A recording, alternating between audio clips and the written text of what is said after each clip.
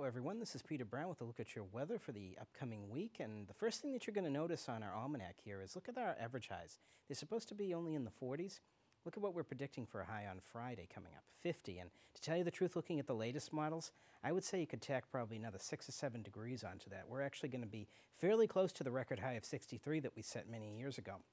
This -5 for a record low, we are going to be far from that, and I actually don't see anything coming up that's going to be anywhere near as cold as that.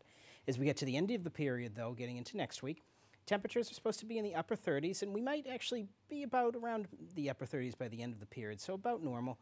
As you can see, the daylight hours now, we're just about at the shortest time of the year for daylight. So a couple more days, and the days will start getting longer, so that's something to look forward to. As we move ahead, I'm going to show you what's going to be going on this week. And when we get into the Monday time frame, we may have a storm that might be coming near us and going up the Hudson River Valley in New York. What that means for us is, again, another storm with warm air, no snow for us, maybe just some spotty rain. So for any of the snow lovers around here and for people up in the mountains even, it doesn't look like there's going to be a ton of snow coming out of this system. It looks like it's going to stay fairly mild. And Monday we could actually see temperatures in the 60s with this rain. So snow lovers, I'm sorry to say, doesn't look like this is going to be a good storm for the ski resort areas either. And as we move ahead, I'm going to show you a couple of graphics.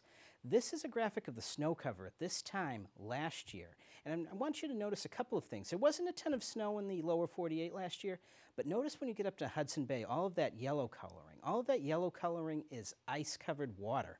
And at this time last year, Hudson Bay, and fairly early in the season, was almost completely covered in ice, and that was indicative of the cold air that was about to come down into the lower 48 in January. But as we fast forward to this year, I'm going to show you the next graph. This is this year. As you can see, not nearly as much snow on the ground, and look at Hudson Bay. It's almost completely open water, meaning that there's really been no real cold air even in Canada, and that may set us up for good weather going into January. I'm going to keep my fingers crossed for that we keep up the nice warm weather we've been seeing in December, and we'll hope for the best, that's for sure. And as we move ahead, I'm going to show you some of the great temperatures that we're going to have for the upcoming week. Look at the weekend coming up, folks. I mean, we're talking the second weekend of December. Look at the temperatures in the 50s. And Sunday, I wouldn't be surprised if we see temperatures go up into the lower 60s if we get some real good sunshine early on.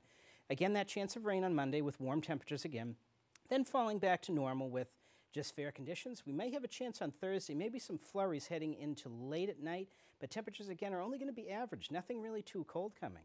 So I'm going to tell you, this looks like a great forecast coming up. If you have anything to do, any plans, get out there and enjoy the outside weather, because this is December, and how often do we get this? And I hope you have a wonderful weekend and enjoy the great weather.